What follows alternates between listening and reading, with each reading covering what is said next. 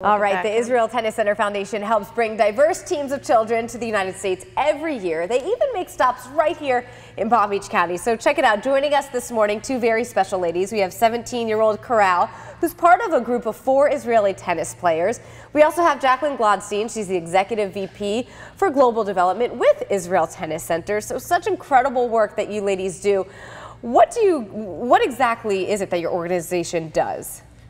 The Israel Tennis Center empowers children through sports and through education, and we bring together, as you said, diverse groups of children, children of all backgrounds, different religions, different socioeconomic levels, different ethnicities, and they learn to respect one another and to understand that they share so many commonalities, and it's a safe place for these kids to come together. And we create, I like to say that we build peace from the ground up, or we court peace.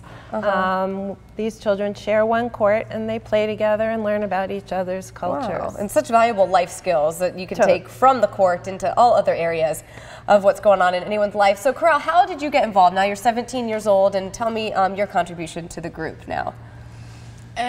So the tennis give me a lot of values and skills that like discipline and respect others, and how dealing with failure and success, and dealing with social problems, like how my peers look at me as a female athlete. Right. You're the #1 player in Israel. What are your future plans? That's an awesome accomplishment. Congratulations.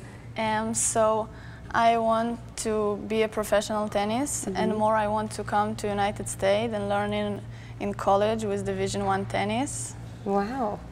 Well, we're wishing you all the success in the world. We love your partnership and what you all do for children in our area, so keep it up. Thank you so much for sharing your organization. We'll, of course, have this up on WFLX.com and much more information on how our community can join you and get involved. Sure. Thank you for having us. Of course.